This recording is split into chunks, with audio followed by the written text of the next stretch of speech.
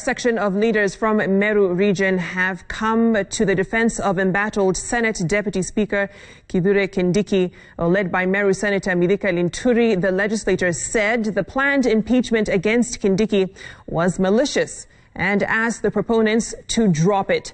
The leaders described Kindiki as a loyalist who served the country with total dedication. Kindiki was the dirty in the house. If that is what you think, then Kindiki is not just himself. Kindiki represents the Mount Kenya East people in government. So we are on that. Yes, we want to continue being dirty that way. We have no apologies for being dirty after successfully supporting him to be president. So tunataka kuuliza rais hivi.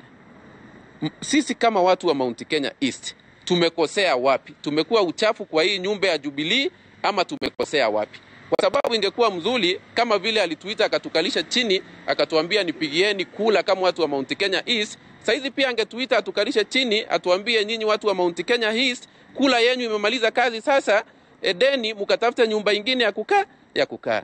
Watu wale wanamsingira, wanamkosesha njia. President angetaka aketi chini na afikirie ni watu gani walimweka kwa hiyo kiti. Some of those people who purports to be supporting the president ni wale wamekuwa hapa hata wakitupia wakipiga hii parliament na maji na kila kitu. Ni kutafutia nafasi wale ambao wamefika. Hawana pa kwenda. Hawana viti ya kupatiwa. Kwa hivyo lazima watafutiwe. Si ati Kindiki amefanya makosa yote.